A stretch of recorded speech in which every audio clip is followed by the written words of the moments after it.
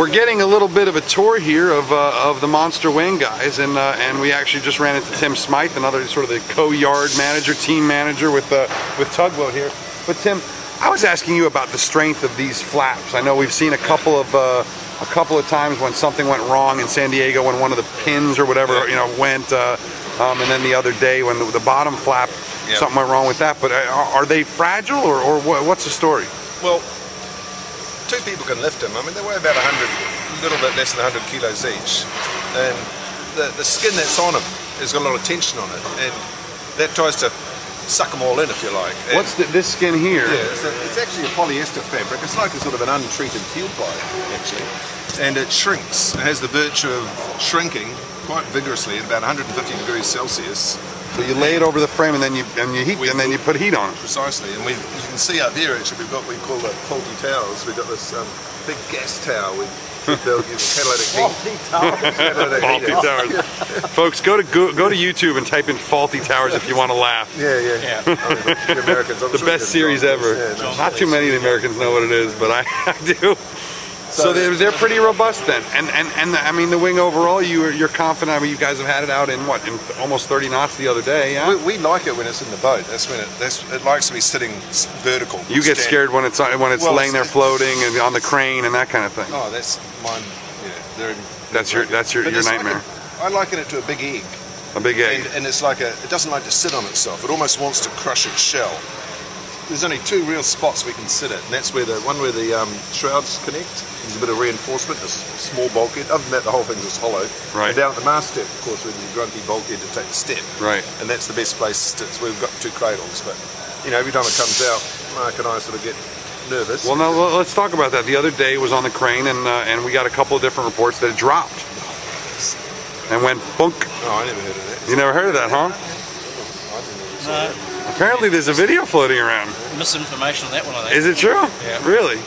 All right, well, maybe that's why I never saw the video. Yeah. Fair enough. There seems to be a lot of misinformation.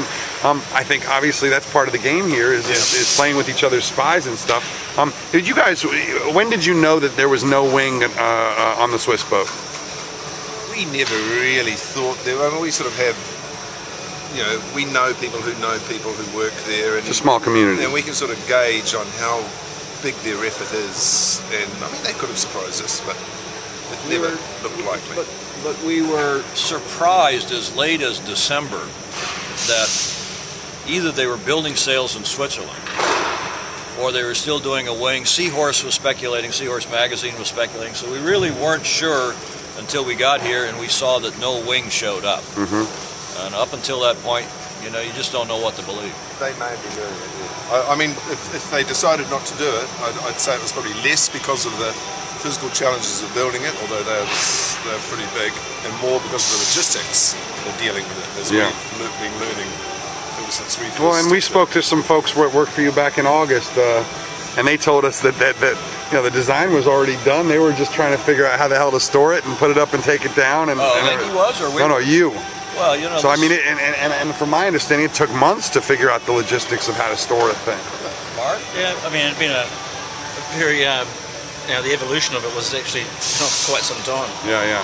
How did the two of you break up your tasks? Because as co-heads of boat building, you had this thing to do, you had the mods to the platform, you had pieces being built up in Anacortes, plus the action in San Diego. And this is what, your third campaign together, doing this with us? Yeah. How did get closer together so you get the same shot? Look at Tom, I love it. Executive producer. How did you guys He keeps his eye on me, and I keep my eye on him. and we both just argue we just criticise the fuck out of each other and pull each other apart. Accuse each other of doing a useless That would be job. pretty much like most Kiwis I know. Yeah, It's pretty much a very strong character Frick and assassination. frack. Yeah, so nothing's sacred, and because of that, you can actually be out of that comes constructive criticism. Right. Because it's like you can never be too proud in this game. It's when you're confident, when you think you can do it, that's probably when you're going to screw up. You're going to fail. But pretty much, I mean, like for this project here, I mean, Tim basically had the whole bit of this project to run. The wing. The wing. I mean, he lived, ate and slept it, and in that time, I mean, the floats that would be built, and So you were doing the mods to the Yeah, I mean, the monster. and all the other bits and pieces that were going on with appendages and other things that will have to happen. What's it been like for you guys to work with sort of a whole new crew of people that are experts at this stuff, designers? You know, it's always interesting. We've worked with a lot of designers over the years, and so engineers. So you get to see how they operate different artists. It's been good. It's always exciting. It's wonderful to work with the French. The French have got a lot in common with the New Zealanders, I think. Yeah. Sort of their approach to yachting, and the yachting scene over there. They're good guys. They like multi-hulls, so do the Kiwis, Like, you know. Yeah, well, They're sort of odd. They talk funny, you know. Talk funny, yeah. Just like we do. Just like you do from the East Coast. East Coast. What's been the hardest thing about the campaign? Just the longevity of it. I mean, we went to a meeting in August of 2007, and it was going to be a 10-month run, basically. Went from that to a year and a half. Mono hulls and a mono hull program. Then it went to 2 years. The worst part about it has been having to peak. I mean, I've got a terribly rude analogy which sort of describes it. But we've had to peak 4 or 5 times in this campaign. Normally you pace yourself and you peak once in a campaign, but we've had several false events, and and after each one of those peaking events, when we've exhausted ourselves, we've had to do it again, and that's been exhausting for all of us. Think you're peaking now?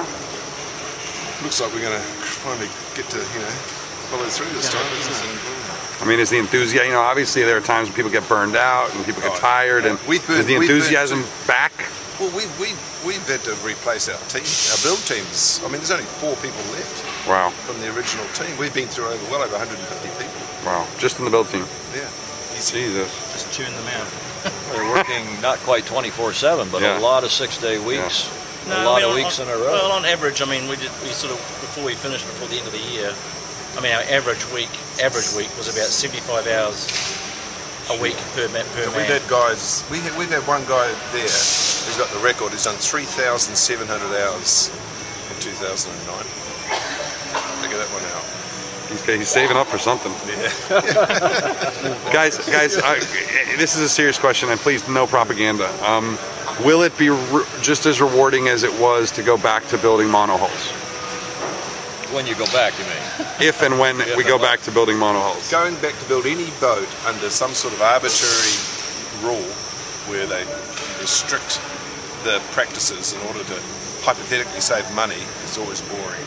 I mean, the way we built those old version 5 boats, in theory to save, make them save money, or Volvo boats, to save money, they stick a ruling on the pressure, on the processing techniques, on the materials that you use. Generally, those things don't work, and for us, they're just a pain.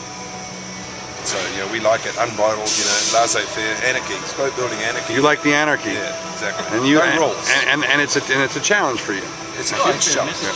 Yeah.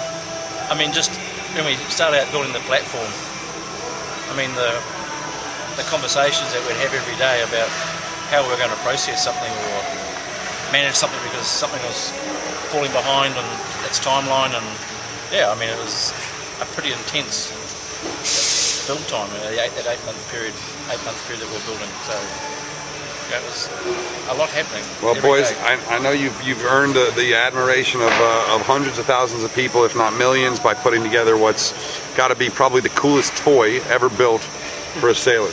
So congratulations, and we sure hope you win. Certainly thanks to Larry. I mean, someone's got to finance this, and kudos to him for having the balls to put his money where his mouth is. Yeah. All right. Well, thanks, guys. Appreciate it. Pleasure. Thank you, Alan.